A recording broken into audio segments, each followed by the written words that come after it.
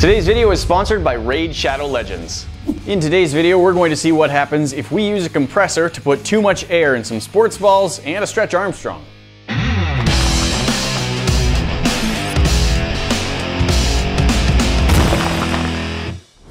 lot of sports balls are filled with air, like this soccer ball, this football, and this fitness ball. These are toys that are not specifically for any sport that I know of, but they are also supposed to be filled with air. And we have a Stretch Armstrong, which is not supposed to be filled with air, but we're gonna do what we want. Along with that, we have a compressor that says it can go up to 100 PSI.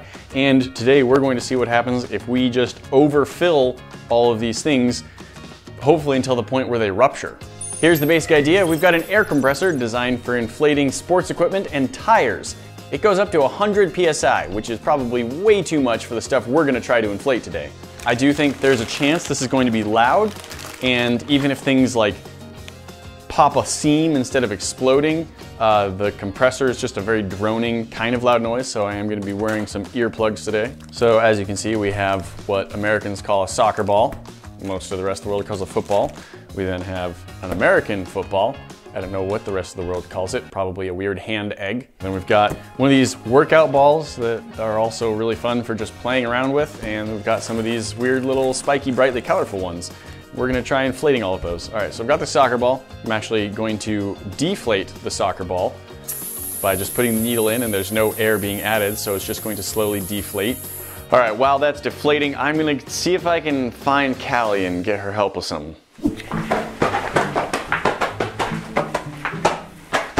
Callie? Callie?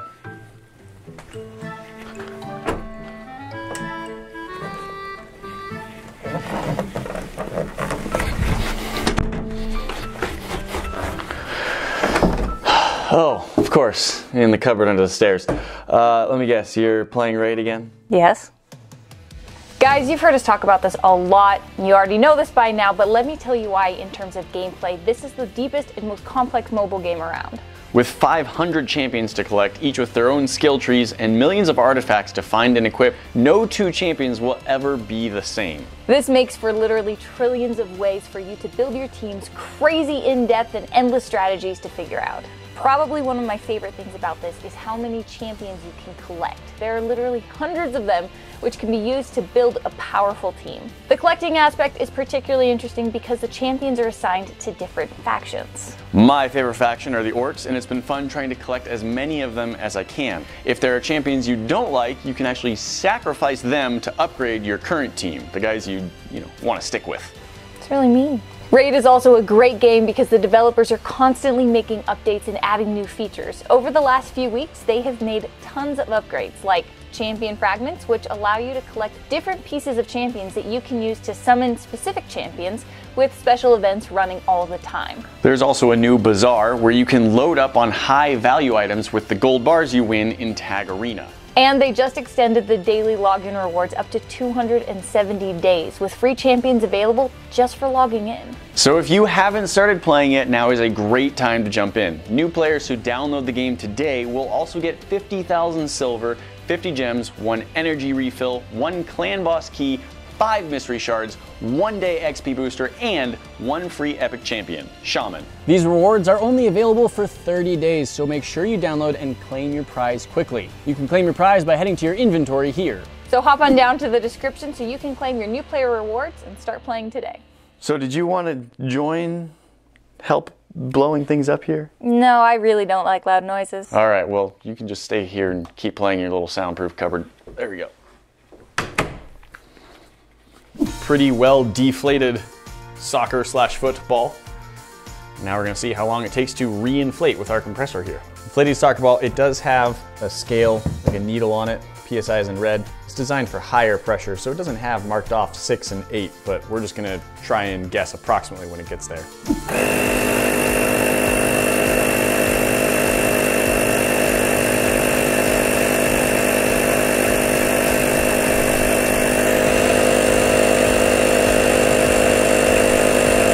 As you can see, it wasn't instant. It didn't just fill to being full immediately, but it didn't take too long.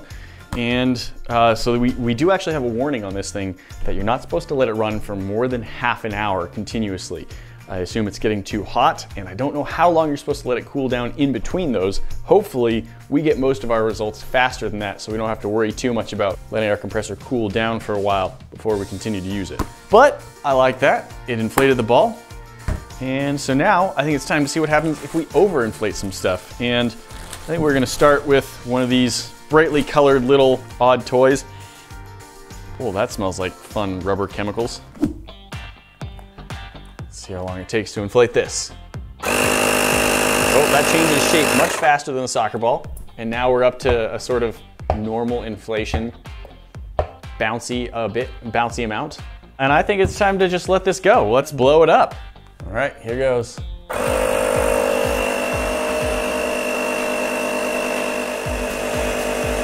rotating back up. So that took approximately 37 seconds to inflate this ball to the point where it hit critical mass, critical volume, and tore itself open. We did capture that on slow-mo, and I want to see what that looks like. If we caught anything of it, that's kind of the question. Not long ago, we did a video where we filmed balloons popping in slow motion, and we had to film at really high frame rates to capture it, like 30,000 frames a second. These cameras only go to about 1,000 frames a second, so I'm guessing it's going to be really quick. There it goes. Shreds open. There goes that one. I like that you're able to see just a little bit of like a cloud, and I don't know if that was pressurized air, which often visible, or if it was something else, you know, dust on the inside of the ball. But that was pretty fun. So 37 seconds. We had blown it up just a little bit, so it's probably more like 39 seconds. Let's try it one more time. This time I'll just choose a time when I've decided, like, yeah, that's fine.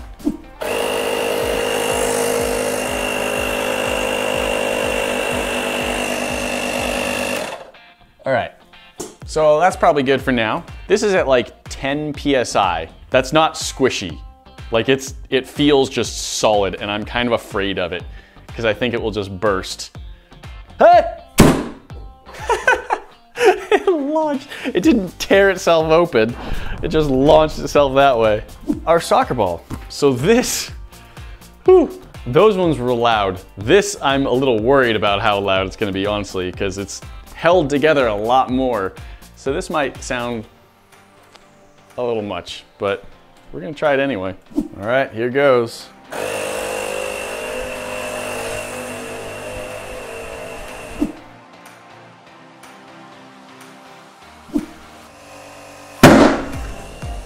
All right, that took about a minute and a half, which is cool. This is fun to see the torn open, like shredded open guts of a soccer ball here. The rubber bladder, which actually holds the air, and then the exterior, which holds the rubber bladder in place. That blew up quite nicely. And I wanna check some footage. I wanna see if we got the slow-mo. I wanna see on the GoPro how high of a PSI this got up to. What's the maximum pressure that this soccer ball can take? According to that, at about 40 PSI, we overcame what the ball could handle and it exploded open. That was neat. I really like seeing that. Like, it's something that you always assume we can really do, but I haven't ever seen it happen. And it is cool that, like, for the most part, it tore stitches open. You can just see, like, it ripped open at stitch line, stitch line, stitch line, stitch line, stitch line. We do have this one spot where it actually started to tear open the material itself, the innards of the soccer ball. Now I want to do the football. This says to inflate to 7 to 9 pounds. This is not a full-size football. This is like a kid-size football, but it's easier to grab. I'm not great at throwing a football anyway, so yeah, let's see how long this football lasts and what happens when it decides to explode.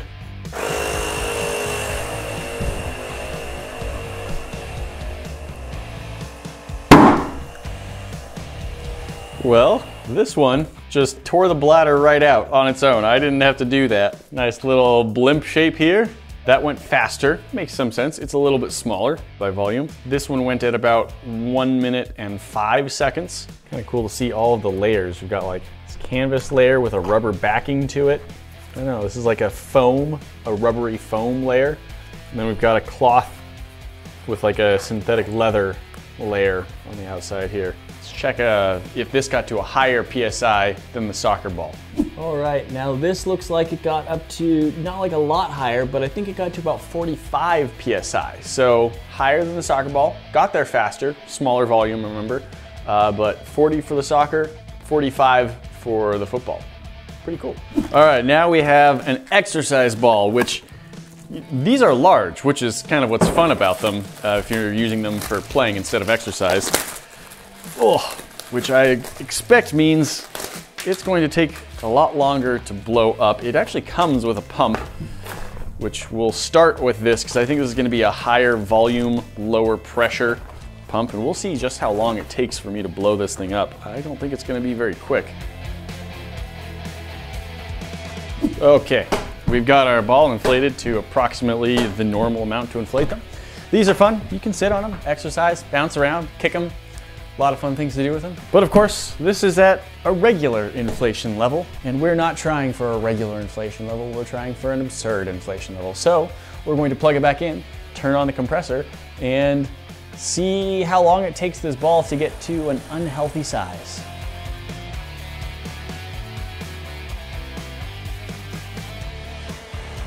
The ball is looking nice and round now. That ball is big.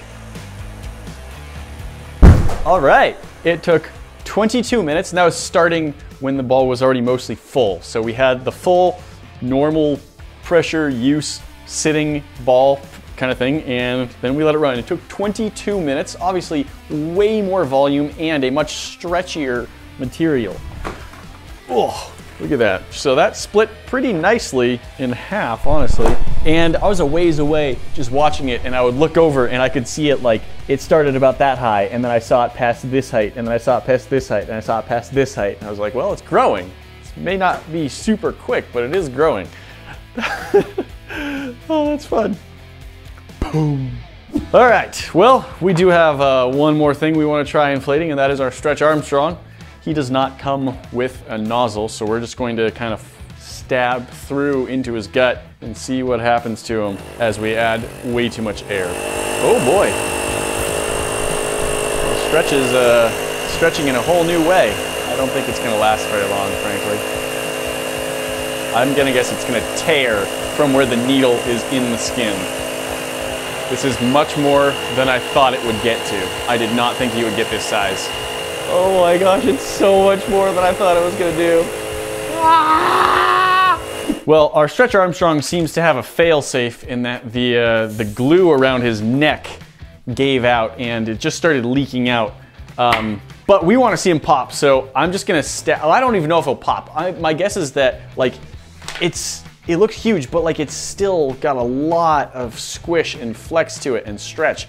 So I don't actually think we've reached the maximum, but I do want to, I'm going to hit it with a knife and see if it does pop or if it just oozes out, you know, if more air just comes out of that spot. So I am going to try that. 3, 2, 1. Well, rapid deflation. I mean, it tore open. So Stretch Armstrong, we have not actually yet found the limit to which a Stretch Armstrong can be inflated. Maybe someday we'll try again. We'll find a better way to seal up the attachment around his head, because I do think it was glued. Maybe it was just like pressure fit, but we overcame whatever was holding it in place. And you know, maybe someday we can just entirely remove the head, seal up the neck better, and maybe even find a different way. Just find what really is the maximum capacity of a Stretch Armstrong, because that got big, but I don't think we got to the full capacity because it didn't really pop at all. So, is there anything else you'd like to see us test with our compressor? Anything else you want to see what the maximum pressure it can hold is? Love to hear from you. Thanks again to our sponsor, Raid Shadow Legends. Click the link in the description to get started playing today. Guys, that's it for today, but we've always got new cool stuff coming out. If you hit that button, you'll be subscribed so you never miss a great video. Thanks again for watching. We'll see you in the next one. Talk to you then.